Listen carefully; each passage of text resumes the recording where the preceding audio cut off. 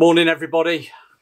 Now you're watching this video because you want to see how to hang the Peony wallpaper from Farrow Ball. I've hung that wallpaper and it looks fantastic, and following on from this little introduction you will see how I hang it. Now it was quite a lengthy video, so I've had to trim it down and crop, because I know you'd be bored if I was doing an hour and a half's worth of videoing.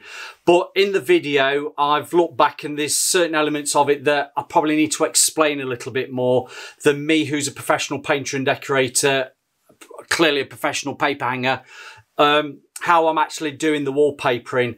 And being a professional and not an amateur, I thought I might want to just do this little bit of a introduction into hanging this paper, because I do have a question mark over the instructions that came with the wallpaper. Now, me being experienced with wallpaper hanging, I adjusted what I was doing quite early on to make sure that the end product and the end finish was fantastic, and it was. And you'll see at the end that the video, the overall effect is fantastic. It's a lovely paper. It's a lovely effect on the wall. But if you're reading the instructions, I've got them in my back pocket for the first time, you might not understand everything. And in the video, I do explain about the pattern match and the half drop. Now, I'm going to show you something. You'll probably already see it on the video. Right, this is the instruction sheet that comes with it. Now, on here, it tells you what the pattern repeat is. Now, that's clearly every time the pattern repeats on that paper, there's a set sequence to it. And on this paper, the pattern repeat is of 62.8. Now, there's an emblem down here that the professionals among us will know, which is two arrows. One's there and one's there. Now, to me, that means a half drop on your pattern, or staggered. So if your pattern match is repeating every 62.8, that half drop means that you'll put one length on, but your second length will be dropped by half the distance of what the pattern match is, which is 31.4. It's all straightforward. Now, I've done the video and I've done my pattern match and I've got the wallpaper on and it looks fantastic. But I think I might just need to clarify what this paper is actually like to hang, because there might be a little bit of confusion. I have spoke to Farrow Ball, I have spoke to their technical, and let's just put it this way. I think I'm probably right in thinking that the information on here for the pattern matching isn't correct. Shock horror.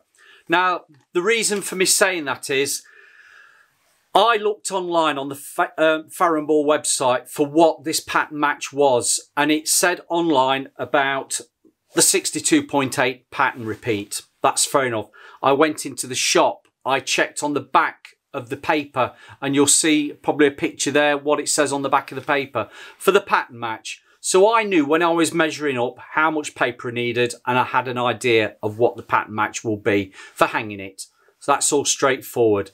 But when the instructions came for hanging in here, and clearly there's lots of information when there's four sides, a lot of it's common sense, but not read the instructions, always read the instructions. I was a little bit question marked, and I've said in the video, a question mark whether it was actually classed as a half drop, because that symbol there is a half drop. Now, underneath that logo symbol, there is, can you just see, it says 23.8 centimetres. I have no reference anywhere in these instructions what that 23.8 centimetres relates to. Are you following me? I know. So let's go with it. Let me explain in this section that how you go about doing a wallpaper that has a pattern repeat of 62.8 going off the back of a half drop emblem. Well, let's make it quite easy for you. I've got some lengths of paper and I'm going to show you. Hopefully I can stick them to Doris the door and I'll explain. Right, the first length you'll pull off and you'll balance it and do what you need to do. So this is length number 1. Let's get the tape and I'm going to stick it up. I've pre-marked it because I've already tried it all out. There is length number 1. What a lovely paper that is. Now, hopefully you can see, let's bring you in a bit. Hopefully you will see that flower there repeats here. Now I've marked it with the red marker at the top of each flower. Now that is a distance of 62.8 between there and there. Hopefully you can see it. Yeah. Now halfway between, i.e. a half drop, is there at 31.4. We're all straightforward. So I come now with my second length to match up against that edge. So I've got my second length, and what you do, you pull it off the roll and you adjust it and you move it up until you can, let me take that, until you can actually get the pattern match. So it's not matching there, it's not matching there, it's coming up, and I have marked it and I'm matching just there. And that is a lovely match. Matches, and the half drop there is 31.4. Correct, half drop. Let's mark that up now. So we are matching.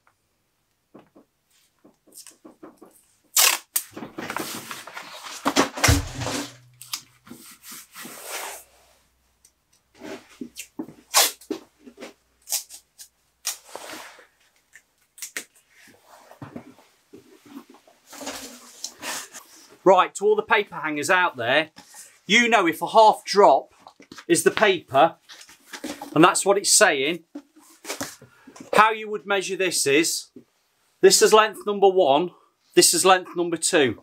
Length number 3 that goes there should match the same as length number 1. Length number 2 would match the same as length number 4, because we're half dropping. Every other one will be the same. So I've now got length 3 on the board, and I'm going to show you what I mean. This is length number 3, and I'm going to match it up against length number 2. Hopefully you'll still see me all right.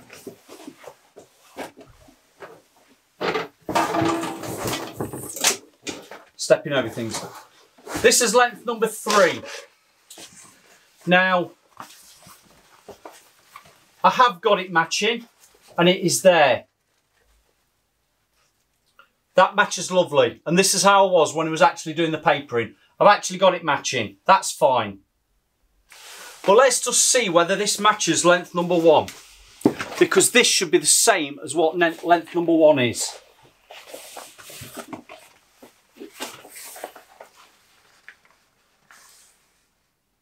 It's not. It does not match length number 1. So why does that not match length number 1 when it's supposed to be a half drop? It's matching. It's matching as number 3 against number 2, but it's not matching number 1. So be careful when you get your lengths going. Now, I knew that this was happening, and because I cut a couple, I could adjust it for my next lengths. Now, you're going to go back to me and say, Phil, it's probably not half dropping at 31.4. It might be that 23.8 number. I've measured everywhere to see whether the drop is anywhere between 23.8 or even half in that. It's 11.9. And do you know what? It doesn't. So I'm going to show you something else. Let's move these along because these match. I'm going to now match up. Let's get rid of these. I'm now going to match up number 3 and number 4. So So we've got 3, and we know 3 matches against number 2.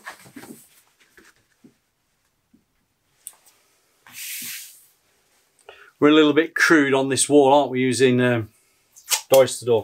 Right. This is length number 3. I've got length number 4 to match up against length number 3. And I've got the match. And this is how we were in the video. I've actually got the match. It's matching. But do you know what? Length number 4 does not match length number 2. It is dropping down every so often. But it's not dropping down at half drop, and it's also not dropping down at what could be that 23.8. So you tell me why the pattern is not corresponding to the instructions, or why are the instructions wrong on this paper, because it is very confusing. I'm going to stick this one up. So we've now got length number 3 and number 4 on the board, and as you can see on the board on the door, and they actually match. So out of 4 lengths, none of them are corresponding with each other, as in doing a traditional half drop. Number 1 matching number 3, number 2 matching number 4 drop. Why is that? Now you're going to say to me, Phil, well, does number 1 match number 4? I'll show you.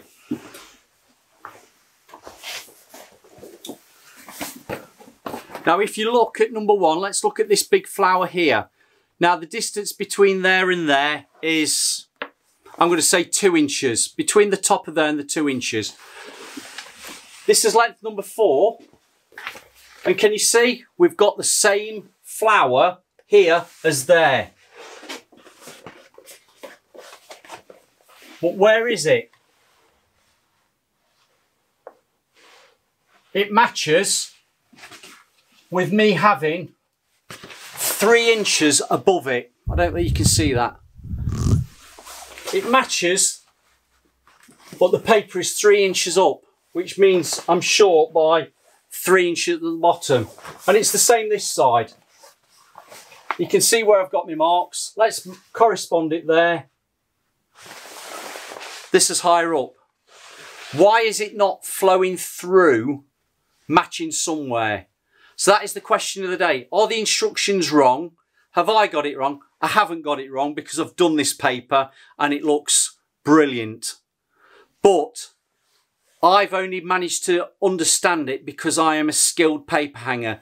To anybody that's buying this at £144 a roll, you may be very confused on how to get the pattern match, particularly if you're aware of half drop pattern with a pattern repeat.